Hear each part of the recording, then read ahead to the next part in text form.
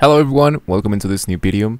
In today's tutorial, let's take a look how we can get used to MidJourney to implement that, to use that for our documents, for presentations, and for actually much more. So as you can see here, I'm using Canva. Now Canva is a tool that I use a lot to create some documents and ideas.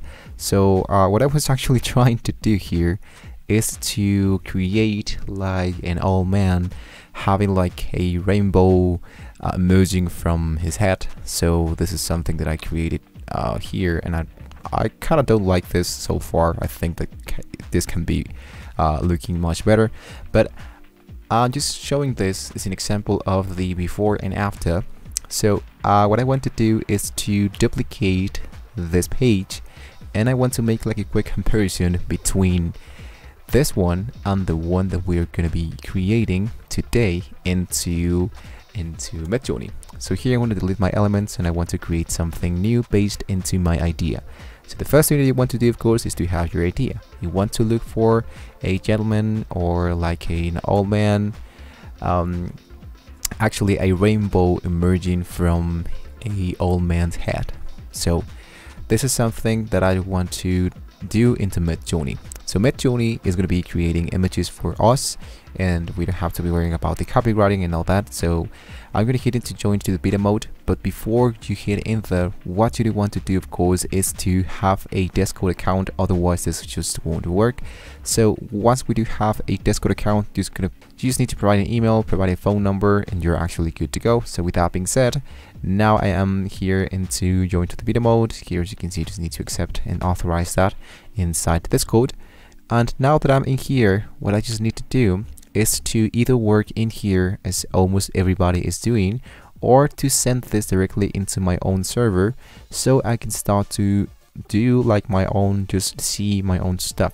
So to doing that, just hit into add a server, hit into create my own, and once you create my server, as you can see, I have this one that says AI networks. I want to go back into my room of newbies. Just focus into newbies, of course, whatever you want to do, but just make sure that this one says newbies. Hit into the members list in the upper side, and here you want to look for the MidJourney bot. Inside the MidJourney bot, hit into add to the server, and here I want to choose my server. Here's AI artworks, and hit it to continue. Now, as you can see, this is all the images that were generated for me by actual MidJourney. So as you can see, it says welcome MidJourney, say hi. MidJourney is now inside here. So in order to get started, what you want to do is to tap the /, and as you can see, we want to type MidJourney bot, and here are all the comments that you can use in order to create your ideas. But today I'm going to be focusing into Imagine. So here into Imagine, we do have prompt, and I can type the text idea that we created in the first part of the video, remember? So I want to look for a rainbow emerging from an old man's head. I'm going to hit into enter, and I just need to wait to see what the computer has to offer to us. I actually asked the computer to create before a unicorn emerging from a phone device, to use this into an advertisement to, let's say, like for movies into your phone. So this is what the computer generated for me. This is something that actually it's looking really great. If you want to see like an iPhone, you can do that. Let's say, for example, emerging, instead of saying an phone, just say an iPhone. That totally depends on what you're trying to look for. I'm going to go into the X mark, and as you can see, we do have here different options, different variations of what the computer just created for us. So based on our idea, as you can see, here's our idea. I actually want to go back into the one that we just created.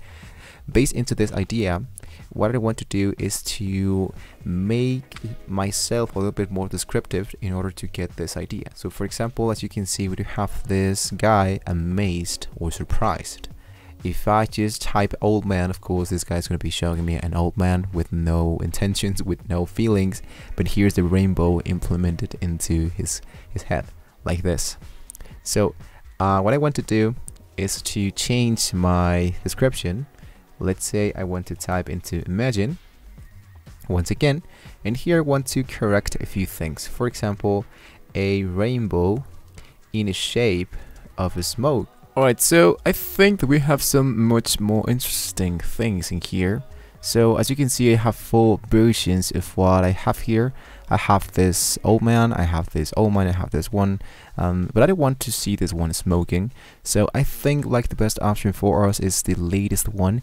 So this is the part when we get interested here. So what I want to do is to go back here. I want to just focus in here, and here we do have the U options and the V options. Now U stands for upscale and B stands for variance. So if I choose B4, what is the computer going to be doing is to make variations of the image number 4. So that's the reason why B stands for variations and 4 stands for the image number 4. If I asked for U4, this one is going to be telling the computer to upscale the image number 4. Now as you can see, this is the work that the computer has been doing.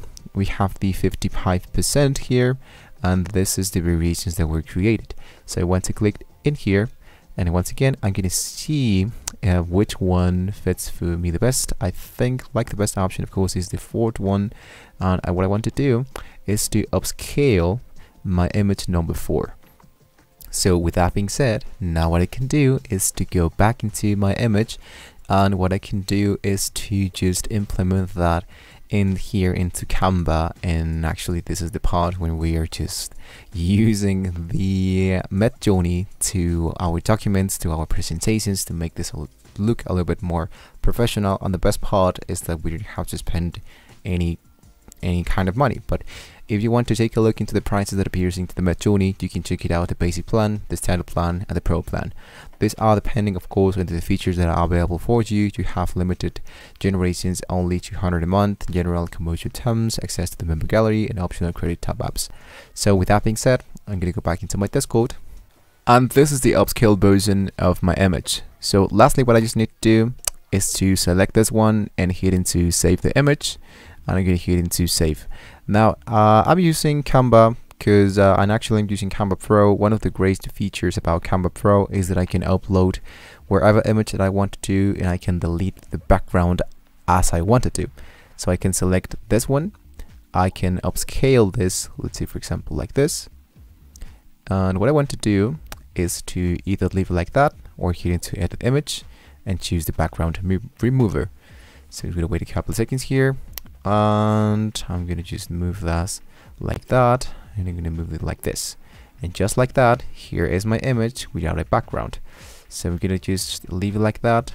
Here I have my text here, and with that being said guys, if you want to make like a quick comparison of which one is best, of course you want to choose the second option. I mean, this is really and much more professional. So this is how we can implement that into our documents, presentations, and much more. So with that being said guys, don't forget to like and subscribe to the channel if you do want to see more amazing tools about MidJourney.